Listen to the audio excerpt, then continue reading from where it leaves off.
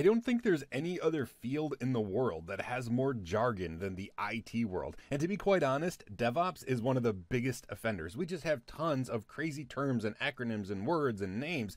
But it's important to remember DevOps makes things easier. So here's my acronym that we're going to add to the jargon list. DBS. Don't be scared, because really all of these terms that we have to learn and that we need to understand and use, it's to make things easier.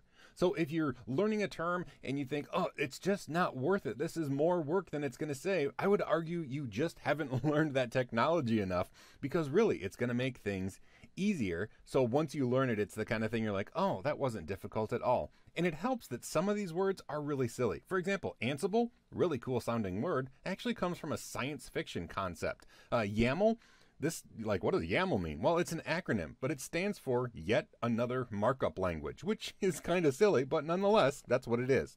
We have Ruby, we have Python, which are just silly words. We have some that are named just so we can use metaphors when describing how they work conceptually. And I have an example just from today. I was talking to the other trainers about how to make a word cloud like this so we could look at all these crazy terms together. And one of the trainers said, oh, Shawn, you could just use Power BI because that would make a word cloud for you easily. And I was like, yeah, Power BI. I had no idea what that was. And I've been in technology and IT for like over 20 years, but I didn't know what it was. I'm not a Microsoft guy. So I had to look it up and figure out what Power BI was. And now I know, and it's not intimidating. It's just, Microsoft's business intelligence tool that allows you to do things like graphs and word clouds and things like that. So once you realize that these terms aren't overwhelming and understanding them is something that you can achieve, don't be scared is really easy to live by. And then it turns into don't be smug. Once you learn them, don't be greedy with your knowledge, because the way that IT is only going to get better is if we share that knowledge. We have to be willing to not be those people who hoard information, but people who share information. Now, when it comes to terms, I do have a quick example I want to show you. Let's take two very common DevOps terms, automation and orchestration. Now, these two things, you may understand them both completely, but one is a little bit easier than the other to understand. Automation is a term you've heard outside of DevOps, and basically it just means doing a task automatically, right? So we have any given task here, and we want the computer to do it for us, so we don't have to do it manually. So this task, we're going to do that.